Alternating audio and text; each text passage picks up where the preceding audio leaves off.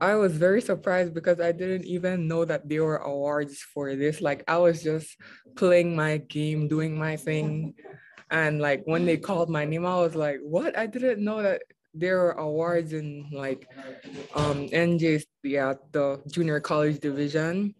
So I asked my coach like what is this about? And he said that every coach from each team votes on players, like different criteria, like oh best player of the year, freshman of the year. So each coach from every team that we played, well, I got the most votes for the freshman of the year. So like I was happy that the coaches from each team like recognized me and remembered me all the way up to the end of the season. So like I made a mark on the coach, even if I wasn't a part of their team, they saw me and they were like, wow, like she's a freshman, she's really good.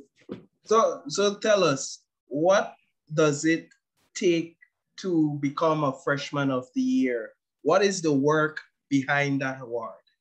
Well, honestly, I all I did was play my game. I played as hard as I could.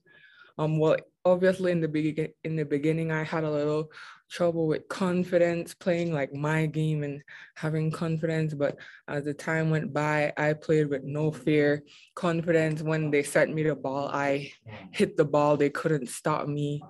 Just play your game. Don't be scared. Don't play safe. You gotta play to win. You can't play not to lose.